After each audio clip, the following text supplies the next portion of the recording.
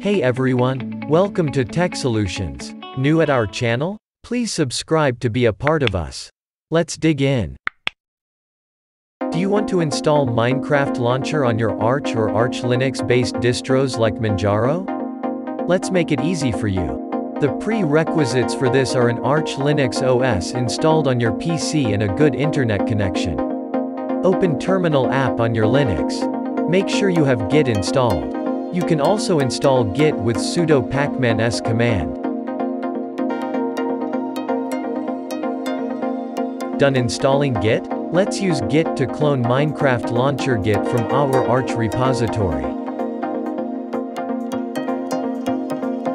This can be done with the shown command on your screen. Done cloning? You must be seeing a newly created folder on your desktop. Get into this folder using cd command. Use makepkg to start building the package on your Linux for Minecraft Launcher.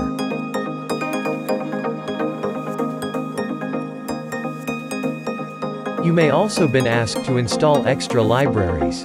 Install them as well. During package building and installation you may also be asked for your root password.